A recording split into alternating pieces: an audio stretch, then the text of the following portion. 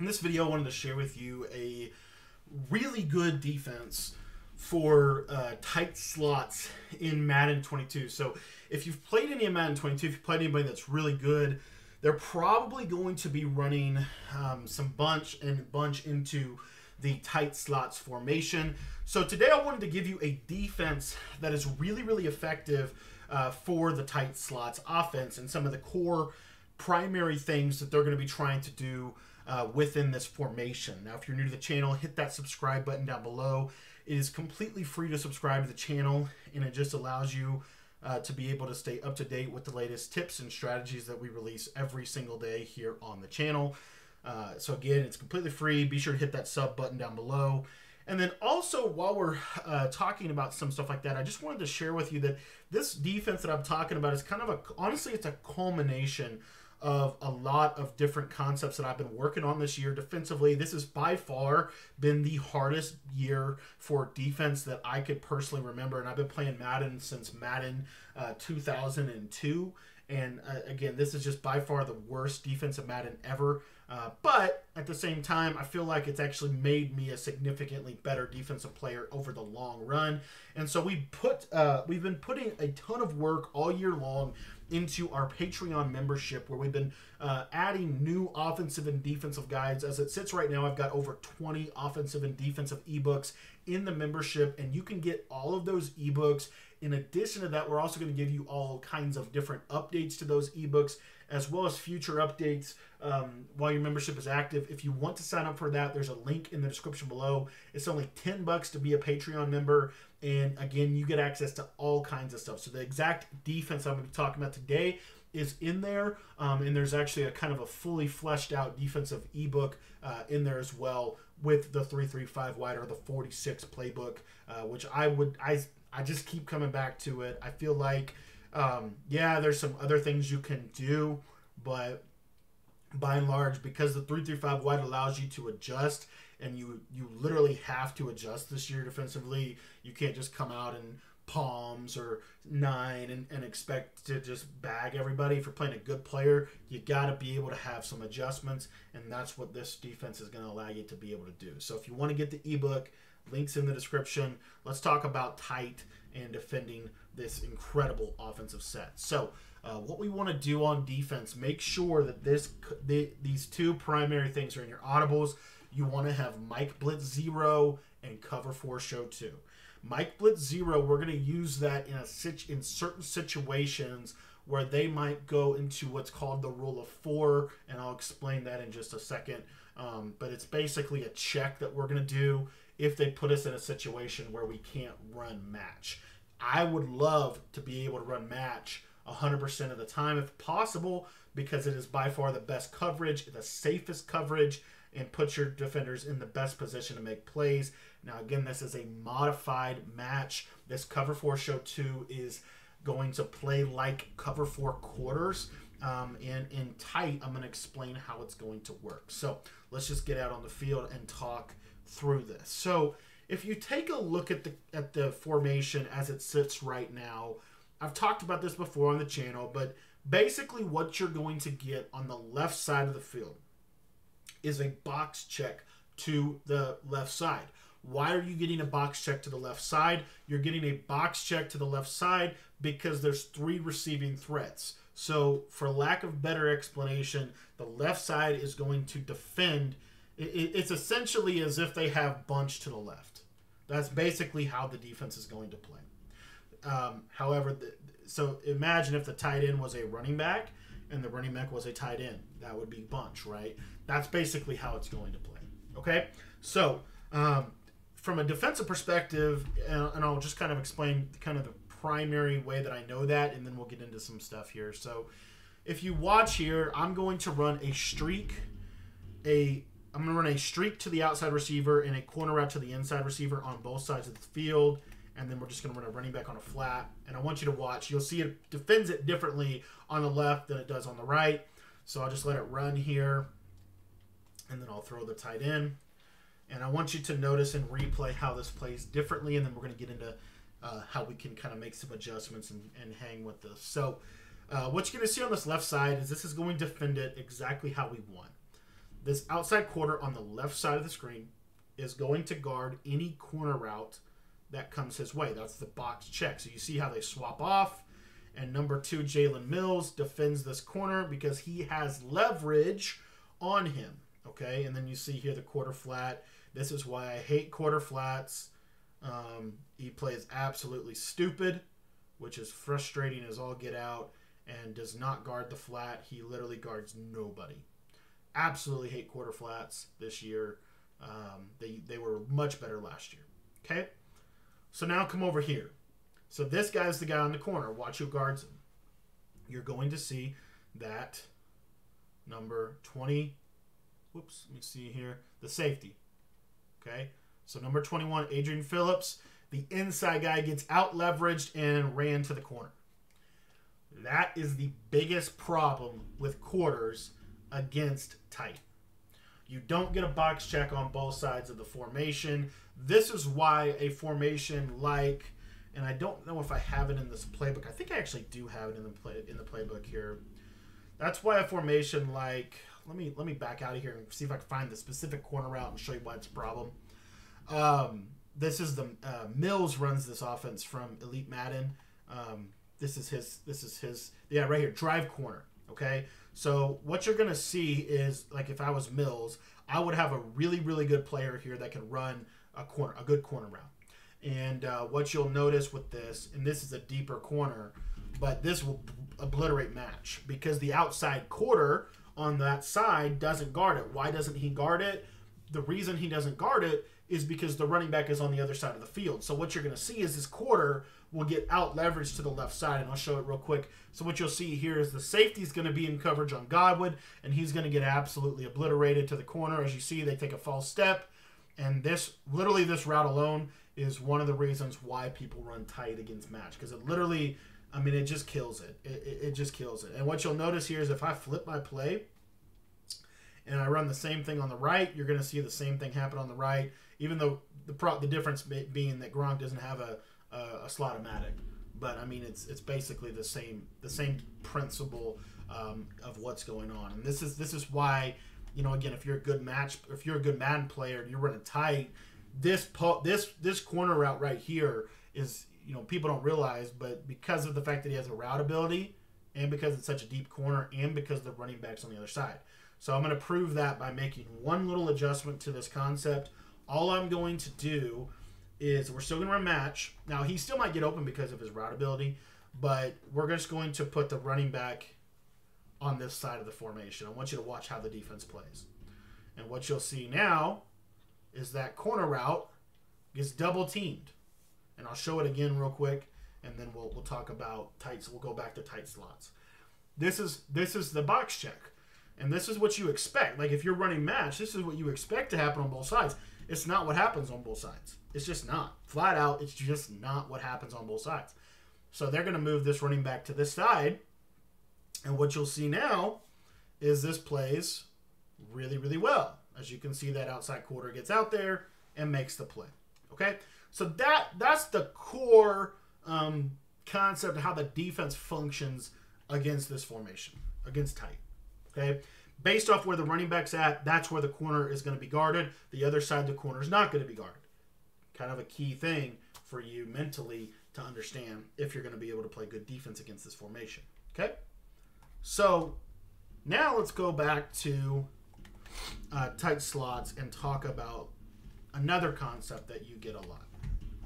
Or talk about, so basically, if you take a look at the defense,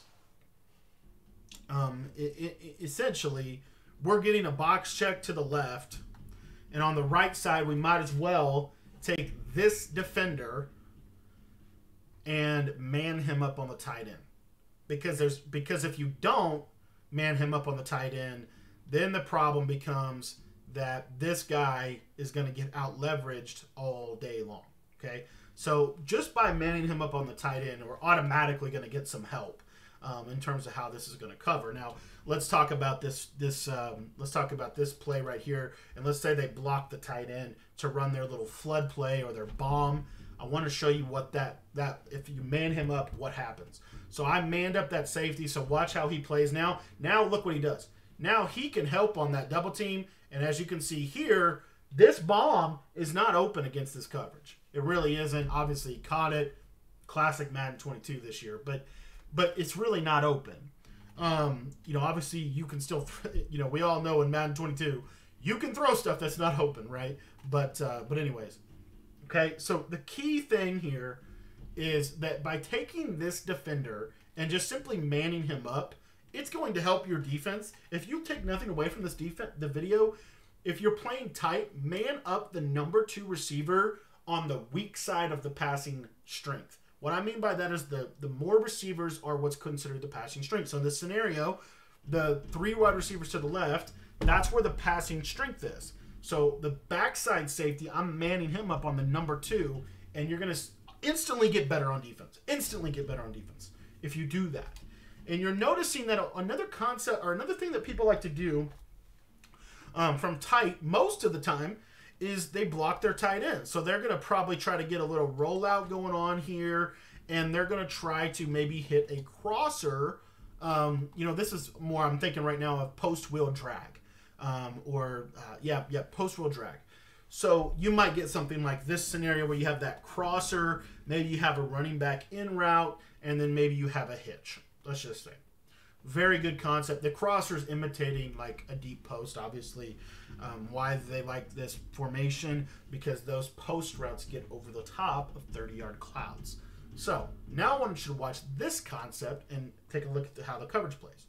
You're going to see that this coverage doesn't play terribly against this, and you see that the match crosses the field with him very well. Now, how can we make the coverage better? Well, the best way to make this coverage better is to understand who the problem receivers are in the scenarios in which we need to be able to play good coverage on them. And I'm going to show you one other principle or one other kind of two other concepts, and then we'll talk about the completion of the defense. So the third one, or the next one, is mesh spot, which is basically the inverse of this. And so what we'll do is we'll block the tight end, we'll streak square, and then, you know, again, can vary what they're going to do with these other 2 guys. A lot of times it's going to be something like this. We're going to get a slant and then maybe like a little check down to the back. Typically what you're going to get. Okay. So again, remember your rules, right? We know we got to man that tight end up, otherwise the coverage just completely breaks, and that's a key deal. Even if he doesn't go on a route, it's still a problem. Because what we want to do is communicate to this defender, Jones. We want him to know he has nothing to do with the tight end. Because the game, that's where they get confused, and that's where problems become. Okay, he has nothing to do with the tight end. Now on the backside, again, just for the purpose of the video, we're just going to put 2 purples back here, and then I'm not going to worry too much with that slot because I'm going to come back to that in a second. Okay, so you get a concept that looks like this, and what you'll see, watch this outside quarter. This is a hidden gem of this defense. Look at it. Look at it. Just take that route all the way across the formation, and it actually bags it. Actually stops it. Huge. Huge for this defense. One of the main reasons why this defense is so good against a formation like this. Okay? So that's that concept. And then the last play, so again, we got majority of a 2x2 compression handled in general.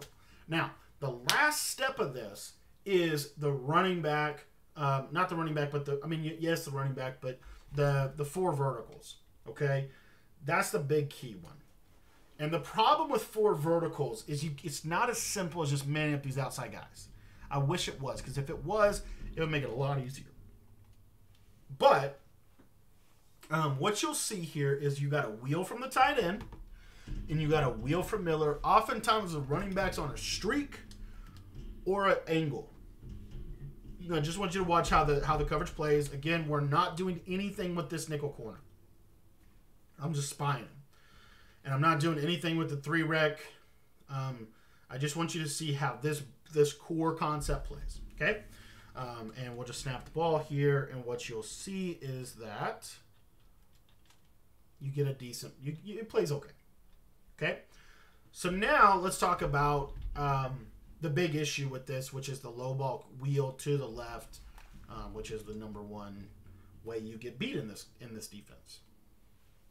So if we go to replay, remember we have the tight end manned up. Okay, remember we have the tight end manned up.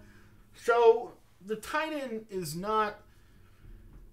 Yes, if you force it, maybe, but I mean it's not like it's, and they have to throw it like right here. You kind of live with that, honestly. I mean, you could put if they're spamming this, put this guy in a vert hook. But if they're not spamming it and they're just throwing it, you know, every now and then, to me, there's definitely a chance they could make a mistake. Okay, so I would chill on this, or I wouldn't like kill myself to try to guard this any better than it is, unless they're spamming the play and hitting that route over and over again. Let's come over here. So again, they're going to throw this right here. Honestly, it's not terrible, but the big problem is that right there. And I mean, again, it's similar to the tight end. Honestly, it's really not bad. You don't have to kill yourself to defend this either. I mean, you're really not in a bad spot. And then again, you have this guy. If you take a look here, you're going to notice. Now, I'm going to come back to the running back in just a second, but you're going to notice that this plays pretty decent because he's coming over the top to help. So, I mean, the window to hit that one, honestly, is really not there either. But again, if you play a really good player, they're gonna try to hit it. So, which begs the question: who do you use? Or well, this is a key tip within this, because you can adjust this as you want, but you basically have one defender that you can really do whatever you want with based off of tendency. Okay, because again, we discovered that the major route they're gonna hit you with in this, if you just kind of run it as match, right, you should get this like deep post, deep cross, or whatever you want to call it, to this side. It's probably the best route that they have. Okay, so again here, if I double team, and I want you to watch how the defense plays it, this crosser, especially if they have a route ability, is decently open. Okay, so. But the big challenge here, too, is if I were to go to the play. So let's say that I take this nickel corner and I man him up on square. Now it's going to communicate something to the defense, right? It tells everyone on the defense that he has the square receiver. So if we go to flood and we try to hit this, you should see that it now becomes a man coverage battle. And you get rubbed out, and this could be an easy. I mean, it's a bang play, but I mean it's a lot more open when you run that defense than when you run the other one that I was talking about earlier. Okay, so I don't really want to live that way. I'd rather just use the crosser. Like I'd rather just say, okay, you know that crosser can get open, especially if they have a route running ability. I'll just kind of shadow it, and it kind of again because we want to make everything funnel to our user ideally, anyways. So I'm not too worried about that. The thing that I'm worried about with this coverage, is the running back and the wheel to the left. Okay, so how can we combat both of them? Well, glad you asked. All we're going to do is we're going to shade our coverage over the top. What that's going to do is it's going to put those two players in curl flat zones. You still are likely to get some kind of a jam if they send that slot on a vertical. Oftentimes you get a press. Okay, oftentimes. Okay, then what we're going to do is we're going to blitz our user, of course. And then really important, what I like to do is we're going to put the linebacker on the left side of the screen into a vertical hook, and we're going to put the defensive end on the left side of the screen or on the running back side into a bluff blitz. Now he's going to basically guard the running back. Wherever the running back goes, he's going to basically be in man coverage on him. So, and then of course, like I said, man the tight end up. So you've got this right here. Now, if you're in mud and you have a one step ahead on that slot or on that outside corner that's guarding the slot, you might consider manning him up. Okay, you might consider manning him up. But what you'll see now is against that 4 verticals that was giving us a little bit of trouble. If I try to throw this wheel route, that's a real hard throw. And if you want to, here's another thing, real quick. This is a little bit of another adjustment that you can do instead of shading over top if you don't want to do that. purple both of your linebackers, bluff blitz the defensive end, and then vert hook the slot. Why would you do that? It's going to get that slot out there a little bit more. You might even, in this situation, consider a baseline look. And the reason why I'm suggesting a baseline look is because, again, it makes these wheel routes harder to hit. And what you should see here is, if you watch this vertical hook, that's a tight window, and you're going to get that a lot. I mean, that's an iffy throw. Okay, so that's something you might consider. And then again, like I said, you still have your 2 curl flat zones, which are going to be very good and very helpful. The vertical hook on the left side is significantly going to help you defend, again, the wheels and any curls, backside curls, stuff like that they're going to try to eat you up with this. And then you have the man coverage there. So to me, this is the best way to defend tight. And then again, the beauty of this is, like I said, if they run flood, you've got great matching principles. The swap offs are there. You're going to be in a decent spot. Obviously, you're going to use it. You're going to be carrying that anyways, because there's nothing else underneath that you got to worry about. And that's yet another reason why this vertical hook is very helpful, because now in the middle of the field, you don't have anything to do over here. Your primary window is to guard over here, which is what we want, right? So even in 4 verticals, the ball snapped, and you're here, you can easily go here and then get over here like this, and then kind of work back in here, and it just makes it tougher, okay? So this is my favorite defense. Now, I want to caveat everything that I just said with a key takeaway in a scenario that you might find yourself in, which is, what do we do if they motion, okay? What do we do if they motion? So the first motion that I want to go over is them motioning Scotty Miller. Whoops, not Scotty Miller. Them motioning Scotty Miller to the right. And what that basically does is flip everything that I just told you, which is fine. Because honestly, we haven't really, if you think about it, we really haven't adjusted this that much in terms of what we can get out of if they motion. Okay? So if they motion Scotty Miller to the right, I want you to watch what happens here. You're going to get now a box check to the right. So what do we want to do with that safety there? We want to get him into a inside quarter, because we know now we're getting a box check over here, and then this is basically bunch at this point. In the way that it's going to defend, this is basically bunch, and you really don't, you're not really that bad, honestly. What you might consider doing is taking a man alignment approach. So like you get the motion, you go ahead and man align so that slot corner will follow him, and now you can man up the circle receiver. And now we're defending this basically literally exactly like, we're playing bunch. And you see here that, any kind of corner route's not going to be there. That deep posted triangle, you got matched and you're carrying, and you can make it difficult. So if they motion either of the receivers to the left, I would tell you, and again, you can even, because they get you here, and I don't see a lot of motion when I place tight, but if they do this, just man align it. And what you should see is you get the traveling. You might not want to man align it like that. Maybe honestly just flip the play. Probably easiest just to flip the play. So if they motion, just flip the play, because that guy will move with you. And now you're defending. You're literally defending it exactly like you would defend gun bunch. And my recommendation would be this defense right here. Okay. So let me show you one last time. We'll flip back. You've gone through, you've set up your whole defense, of course. They motion this guy, you flip, and then just quickly purple those guys, and then if you have a chance, man that guy up on the slot. And this is really good defense for this formation. As you see, you get that box check, so that deep corner doesn't kill you. Obviously, did right there, but my guy didn't react when I tried to catch the ball. So you've got great leverage. You're playing fine. You're in a good spot. Okay. And then lastly, let's go over. Let's go over if they motion, if they do a motion, which is honestly rather rare from this. But let's talk about if they try to get the rule of 4, which is quads. So again, you set this defense up like this. I don't even know if they can motion.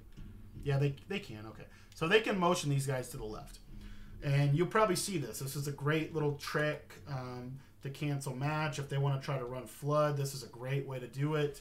And you'll basically do something like this. They double team this guy, and then they can roll out. And now you see that your match coverage is playing like cover, basically a little bit better version of a cover 4 drop coverage. And it's not good, as you can see. So what do? Well, if they motion, we basically get out of match coverage. Now, it's not actually as hard as you might think. Remember, we've set the defense up that looks just like this. So we've already got man coverage on the tight end, by the way. But what I would do is if they go with a motion like this, my recommendation, you audible to Mike Blitz 0, purple both of your linebackers, and then bluff blitz the D end on the running back side. That's literally all I would do. And why this is helpful is because now you're in a true man coverage. Now you're in a true man coverage, and 4 receivers on one side of the field is not always a good strategy for beating man. It's very limited in terms of the fact that you can't run double crossers. There's a lot of benefit to that. So I would just check. Into straight man against quads with the 2 purples. The 2 purples are very helpful. Another little thing that you could do. Let me see if I can show you an example.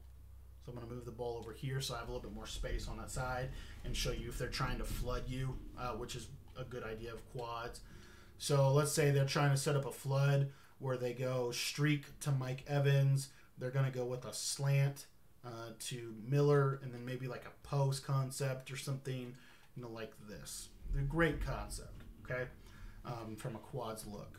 What I would recommend, because this is how the defense will look, okay, if they motion, I just want to show this real quick. Again, you audible to Mike Blitz 3. I would go ahead and shade over top. Why? Because it's way too easy for your players to run into each other in this coverage. But you see here, nothing's open. Nothing's open. So that's an easy solution, okay? But that's how I would defend gun tight. I know I've talked a long time, but I hope you enjoyed the video. I feel like it's very informative. Hopefully you think so as well. But this is a little bit of a strategy in terms of how you can defend gun tight. One of the hidden routes that most people will use in gun tight is a little running back in route. It's kind of the main, honestly, especially from the formation that Mills has made famous this year. I'm pretty sure that's just the gun tight offset out of the, I think the Saints playbook has a pretty nice little running back in route that is very effective. Defending running back in routes, the 2 purples with the 3 rack are very helpful. Obviously, you could be down in that area as well, but in this scenario, that vertical hook really does help with that running back in route. So if you wanted to, you could put that vertical hook there, and then now you've got a nice spot for the seam wheel, for all of that stuff. So anyways, that's my advice. If I was defending gun tight, this is exactly how I would do it, or at least to start doing it. If you want to learn more stuff like this, this is a little bit, kind of a little bit of a peek behind the curtain as to the depth in which we put these ebooks together for you guys.